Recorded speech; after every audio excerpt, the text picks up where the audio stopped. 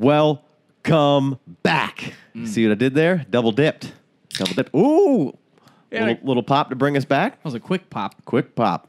All right, well, welcome back in. We're ready to hit up pick 1-8 in this mock it up before you fock it up. But before we do, we wanted to hit you off with a little Twitter plug. You can find us as a collective unit at the FF Dynasty. We all have individual handles. You can find Jay Wayne at Jay Wayne's World. You can find Big Co at Dynasty Big Co. You can find myself at I Am C Myers. And without further ado, there's that lovely sound that we don't hear often enough, I don't think. Jay Wayne was right on that one. Let's get it. On Pick 1-8. Picking for old Uncle Big Co's squad over here. Who you got? Is that your team name, Big Co? Sure. Just giving it away. We got some bad team names in this league. Yeah, we this need is not to a step creative our... team league namer. All right, so this is my pick, 1-8. Going DJ Moore. Big Co's skin just crawled. Yes, bad pick, Jay Wayne. Bad pick. First of all, let me just say Bad that pick. I'm 1-8 because I got bounced. Commandeering the mic here. I'm taking it from. I got bounced first week of the playoffs by a team that shouldn't even been in the playoffs.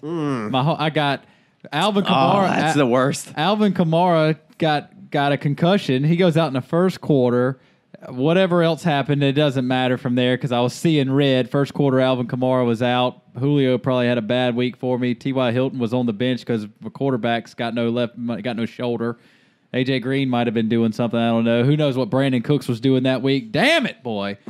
Kareem Hunt didn't do anything probably for me. Just whole team just shut down on me, and I was trying to go for the back-to-back championship and just got bounced. See ya. I mean, the team that I was playing against was laughable. I was like a 68-point favorite. He bro. shouldn't have been in the playoffs. I was like a 68-point favorite and got bounced out of the playoffs. So for those of you tuning in just on YouTube, this is a home league that the three of us are all in together.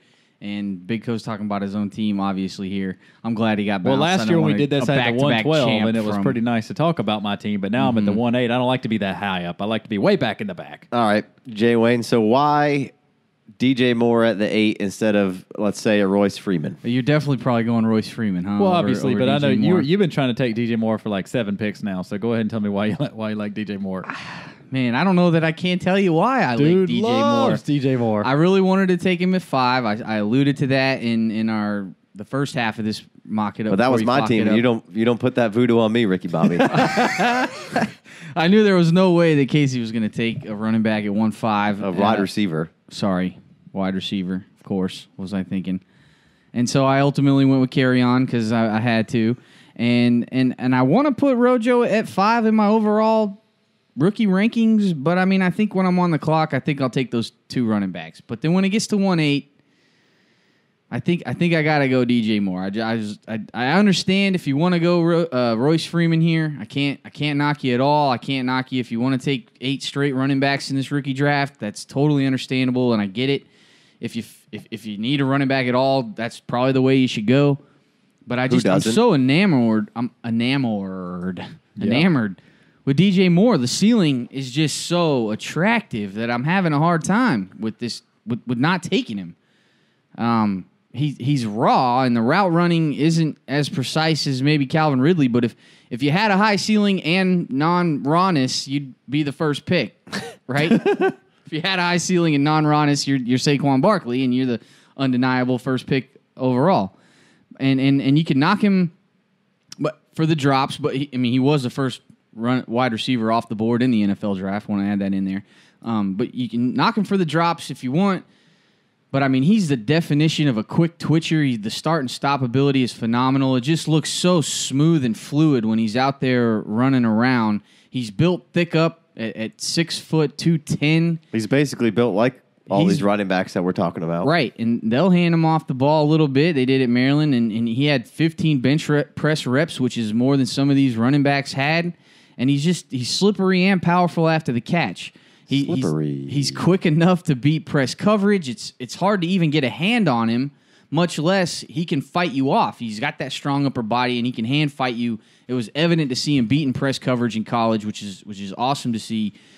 Not the greatest of hands, but, I mean, they're pretty solid. You see him plucking high balls out of the air on a consistent basis. You like the circus catch hands from him. It's always good. Right, and the QB play wasn't great, so Terrible, at actually. Maryland. I mean, it was Terrible. horrible. Terrible, actually. This dude definitely ups his play when he gets near the red zone. He knows when it's about to count, and you see him beat dudes on a back shoulder fade like a big man. You know, at only 6 feet tall, and he's got the metrics that you want. That most people want. I don't necessarily want them, but they're nice to have. I don't need them. I like them, but I mean, he can go up and hang in the air for like ever. Right. He just hangs in the air. When you put his metrics with what his play on the field does, it's a fantastic combination of things that everybody would want. It was fuel to the fire. DJ Moore was already looking good, and he was doing some things on tape that everybody was just loving, and then he goes and runs these numbers, and it was just blew the top off the It got a everybody's little crazy. Everybody's top was blown off, the NFL included. They took him number 1 overall. I love the fact that he can... As a receiver. Right. I love the fact that he can make your play, make your day. I fuck that up every time. He can make your day in one play. He's a home run hitter. And this is an ultimate home run cut. And then even if he just totally tanks it his rookie year, I mean, maybe not totally tanks it, but if, say, he has a mediocre to not great rookie year, he still has name cachet that's going to resonate through your first year. You know, it's going to hold that value. It's crazy how certain players, like people in the Dynasty fantasy football community, will make excuses for players they love, even if they don't perform. It's crazy. Doubt. And then players they hate that do perform well, they still are like, well, it's going to fall off soon. Like nobody that wanted guy's terrible. Right. Nobody wanted to give Kareem Hunt or Deshaun Watson their due. It took them 5, 10, 6, 7, 8 games before somebody finally was like... Kareem Hunt's still on the outs. People are still like, I don't know. So like it's just crazy how some people can have the name cachet, play bad, and still hold Jordan value. Howard is all that dude has done is produce, but I don't want him. Right. I don't want him. I hate to knock my boy Sammy Watkins, but like he really hasn't done a whole lot. I mean, 8 touchdowns is 8 touchdowns, but he hasn't done a whole lot. But he's still like a top. The thing is when you see the good, it's really good with Sammy Watkins, and that's what everyone's chasing around. So they excuse all the other complacent kind of numbers. Sammy's defense. I mean, I don't defend too many wide receivers, but for a couple of weeks there, a couple of years ago, he was that's ridiculous. what I'm saying. When it's good is good. It's great. He had a 4-week swing of ridiculous points. He's had injuries and he's been in some bad situations, but he's still up there at the top, even though he hasn't performed like some of the dudes that are around him.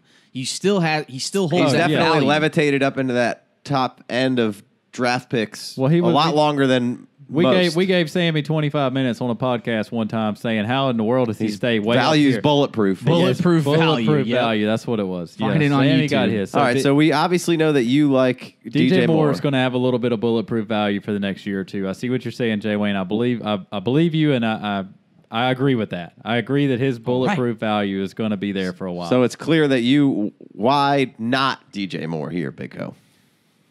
Well, for me, it's because I did win the championship. If you have hate in your heart, let it out. I don't have any hate. I don't have any hate for DJ Moore. I like DJ Moore. It's debatable. It's a bad pick. Well, yeah, just because it wasn't a running back. I mean, that's fair. I won the championship with this team 2 years ago with no running backs. I mean, I got and now lucky. you got Kamara and I got Kareem Hunt. I got lucky in the rookie draft last year and hit two home runs, back-to-back home runs, and now I got some running backs, but I need more running backs because they go quick. And if something if something happens to one of them, you got to start 2 in this league, and I need more, and I need more, and I would be taking Royce Freeman here. I'd take the Tahoe and pack up my luggage and hope we're going on a long trip. You can fifth row it, or you can fit more luggage. Right. Yeah. Put the luggage rack on top and throw a trailer hitch ball in that bitch and just roll on out. You could drag your tiny house right down the road with you. It's got to be no problem. It's got to be 4-wheel drive. No, yeah. Well, I mean, we'll just stop at every gas station we come to. You don't want to get stuck in the mud or the snow. The only thing about a Tahoe is the gas station stops. When we finally get to Royce Freeman, there's EcoBoosts in there now. You get a little bit better mileage. Definitely got to go EcoBoost. Is that Ford? I don't know. They all got EcoBoost now. They Ford just call it different things. Yeah, they all steal each other's technology. When we get to Royce Freeman, I'm going to want to name that YouTube video Tahoe, but we're already covered it in 2 different players. So, anyways, you took DJ Moore from my team, and honestly, I take that. I wouldn't hate He's drafted a rookie wide receiver. I wouldn't hate it when we get on the draft. When we get on the board here, when this draft comes around for this league, I'm hoping that DJ Moore's already gone, so that pushes one more running back option to me. But in this format right here, the way we're doing this, DJ Moore or Royce Freeman were basically your only 2 options. I would have taken Royce Freeman, obviously. But, I mean, DJ Moore, like you said, you take a home run cut here. If he comes out and he starts playing, has a good freshman season, anything. If he has a couple games looking like Juju Smith-Schuster, you can't get him for the 1.8 again, ever again.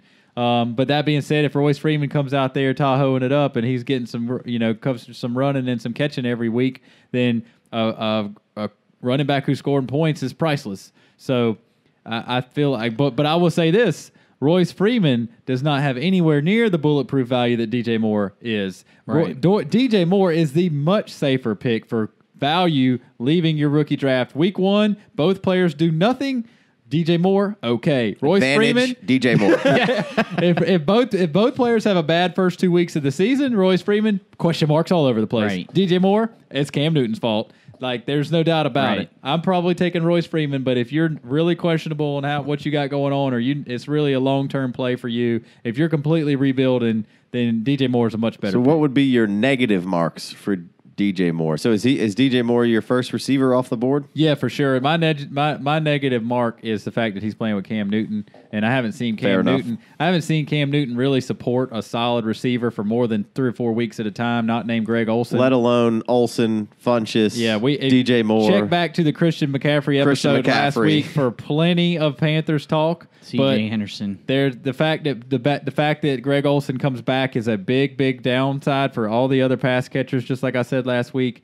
And with the running backs, now they got 2 running backs that can catch passes. Obviously, Christian McCaffrey is elite at catching passes out of the backfield, but I just feel like I don't think there's quite as much upside for DJ Moore wearing a Panthers jersey as pretty much 2/3 of the other teams he could have gone to. Yo, the Panthers were 27th in passing attempts, 29th in completions, 29th in completion percentage, 28th in yards, ridiculous 18th numbers. in touchdowns. Ridiculous numbers supporting what I just said. Right. Yeah, those aren't great numbers, but I'll still take DJ Moore, whatever. Right. Well, part of the issue, I didn't love DJ Moore's vertical game coming out of college, and Norv Turner's got a little bit of that kind of take shots, which I think is improvable because there's great metrics to go along with what DJ Moore does. So I think the vertical game is improvable by him, but I just didn't love it coming out of college. I think he's a pretty smart guy. He knows how to beat zones and work the coverages, and then you add the metrics in there in those tighter, smaller, mid to intermediate to short routes, and I like a lot of what DJ Moore does. The reason that I would be interested in taking him is the ability to turn a screen into no doubt. 80-yard touchdown. and it's really, to me, DJ Moore's ceiling is just going to come down to the creativity of what the Carolina Panthers can do on offense. Love that point. And DJ Moore's going to come right in and challenge, the old Golden Tate comparison for Yak, no doubt about it. But can I, to DJ Moore's credit, just how many of those short balls are going to be available for him? That's a good point too. But let me throw DJ Moore a bone in college. Like you said, his long plays weren't really there or looked good. Like, with the lack of quarterbacks, with the lack of quarterback play at all, could you even get that far away from the line of scrimmage and hope to catch a ball? No, that's a good point. But back to it was more about like the way he was getting separated on vertical routes that I didn't love. Yeah. I'm just saying, you know what I mean. I'm saying, like, delivery. I mean, his route running is rounded in a if you got bad way. If you got a bad quarterback, the closer you stand to him, the better chance you got of catching it. Right. So if the farther away that you're obviously a long pass is a long pass, and guys are bigger, faster, stronger. Completion rates drop down the field for a reason. At the next go round, and I didn't love the way he separated in a vertical route in college. So fair enough. I just wanted to ask. And he didn't crush contested catches. There were some really nice wild plays out there for sure. There'll be some circus catches that are like holy shnikes. Yeah. Another negative point that I was thinking about is he definitely got frustrated in college with bad quarterback play and erratic throws, and Cam Newton is one to be an erratic thrower and get frustrated himself. Oh, good and point. I could see these boys getting mad at each other and the wheels falling off in certain games. But when it's on, it's going to be amazing, and when it's not, it's going to be very frustrating and maybe even hard to watch.